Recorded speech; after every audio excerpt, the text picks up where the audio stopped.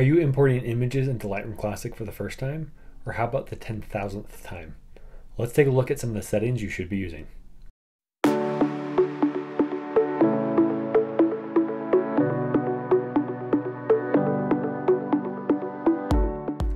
Welcome to the Visual Center. I'm Trent, and in today's post-production tips, we're continuing our discussion about Lightroom Classic. In this video, we'll be discussing the importance of the import settings.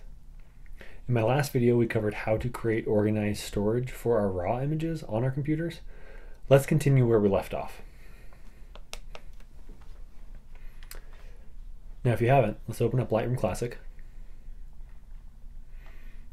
and double check that you're in the library module here on the top right of the screen. Now move to the bottom left-hand corner, and here you'll see the import button. Click on the import button. Now connect your memory card or your digital camera to the computer. Now what we're looking at here on the screen is the import dialog box or the import window. This is where we'll select our images for import and the settings. On the left side of the screen you see the source panel, or where the images are coming from, here. In the middle panel are the import actions here at the top, and the image previewer here taking up most of the screen. On the right side, we'll see the destination and other detailed import options. Let's begin with the source panel on the left-hand side of the screen, here. Now this panel is fairly self-explanatory. We navigate to our images, which will most likely be on a memory card or a connected digital camera. Now we select the memory card or camera here, and our new images should appear here in the image preview area in the middle. Now I would recommend having include subfolders selected here. This will allow us to see any images in the subfolders within our source. Now let's move to the center panel, which includes the import actions here at the top and the image preview window here. Let's start with the image previewer. At the top you can select all photos here, which will reveal all our new and old images from our source. We can also select new photos to only preview unimported images or new images. At the bottom left side of the preview image, we can also switch between loop view and thumbnail view right here. This is just a different method of previewing our images like this. One will provide a more global view of all our images, and the other a larger, more detailed view of one of our images. We can also use the keyboard arrows to navigate between images like this.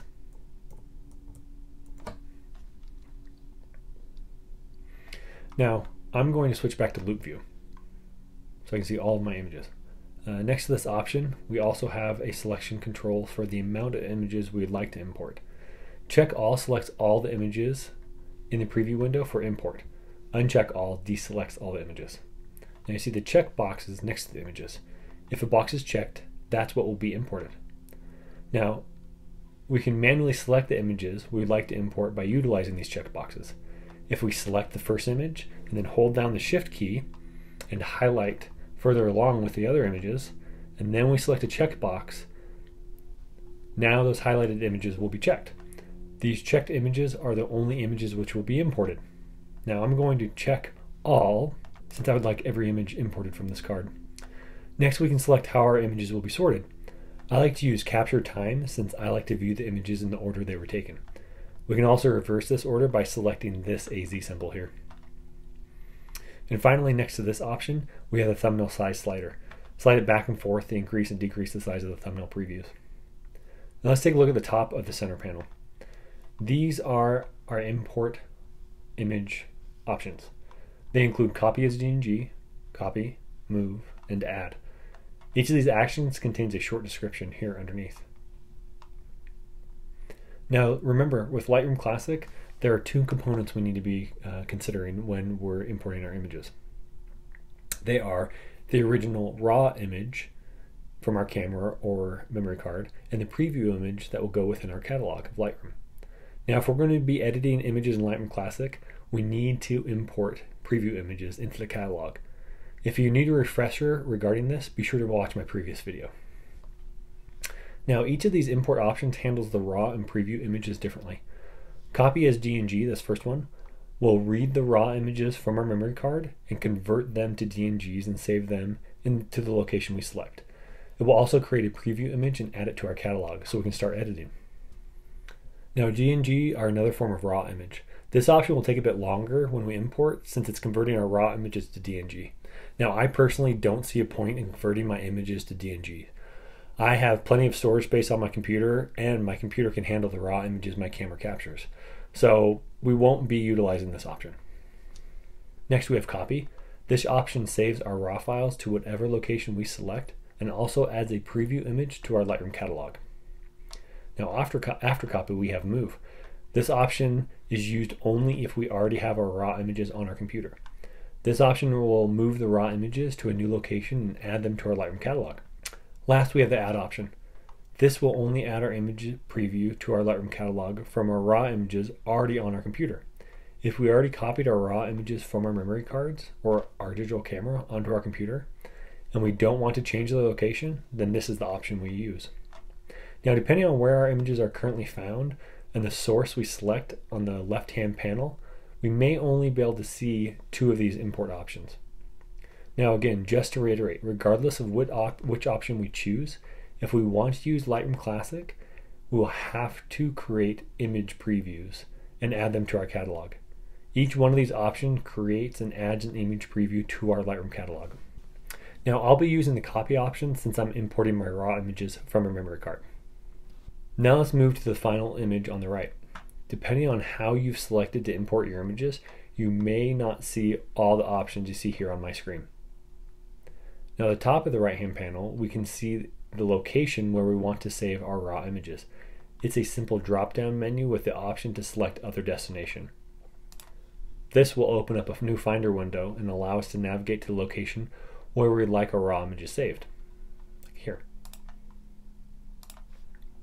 Now below this, we have the file handling dropdown.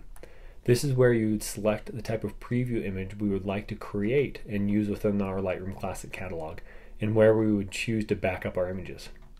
First we have the build preview options here. We have minimal, embedded in sidecar, standard, and one-to-one. Minimal previews are the smallest preview images. They are generated within our camera and embedded within the raw images. They are the fastest type of preview to create, but contain low resolution. Now embedded in sidecar previews also utilize the embedded JPEG image found within the original raw image. This is the same JPEG preview you'd see on the back of your camera when you're reviewing images. Now these previews are a little larger than the minimal previews and so can take a little bit longer to create. Now next is the standard preview. These preview images are created by Lightroom. This option creates a better preview image than the previous two options, and depending on the task, this size of preview is the minimum size needed if we're going to be working on our images in the software.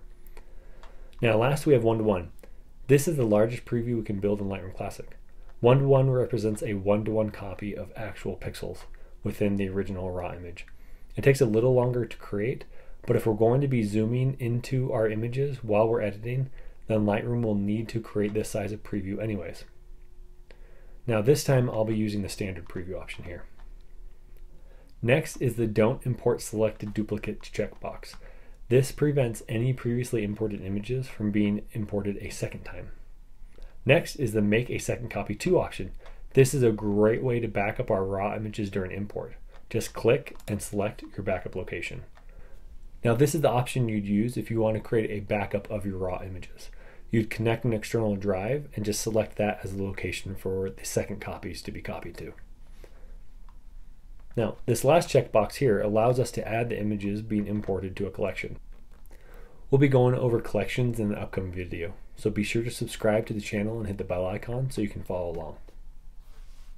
Now next we can use the file renaming section to rename our files. Perhaps you would like to title the images something related to the shoot, a client's name, location, or maybe the subject's name.